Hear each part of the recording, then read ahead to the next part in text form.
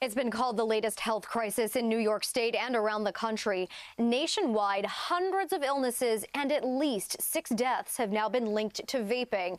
Now, Governor Andrew Cuomo is moving to ban those flavored e-cigarettes in New York. CBSN New York's Nick Caloway has more. Vaping is dangerous, period. Governor Andrew Cuomo made it clear Sunday he sees the surge of vaping-related illnesses and deaths as a public health crisis. It is addicting young people to nicotine at a very early age. And nicotine is highly addictive. Cuomo is proposing a ban on the sale of e-cigarettes with fruity flavors popular with teenagers. Names like bubblegum, cotton candy, Captain Crunch. These are obviously targeted to young people.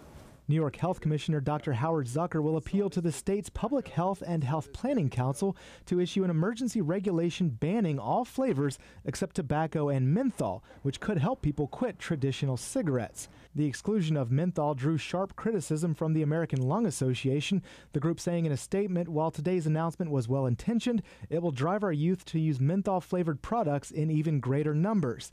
Meanwhile, critics say the ban will have a devastating impact on small businesses. There are more than 700 vape shops like this one in New York State, about 70 alone in New York City. Some say if this ban goes into effect, most, if not all, of these shops will go out of business.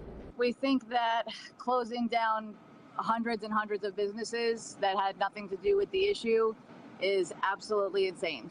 Spike Babayan with the New York State Vapor Association says the vast majority of products sold in vape shops are flavored. It's impossible for any vape shop to stay open when you eliminate 90% of their sales. Meanwhile, the number of vaping-related lung illnesses in New York has climbed to 64, and vaping among high school students has gone up 160% in the last 4 years.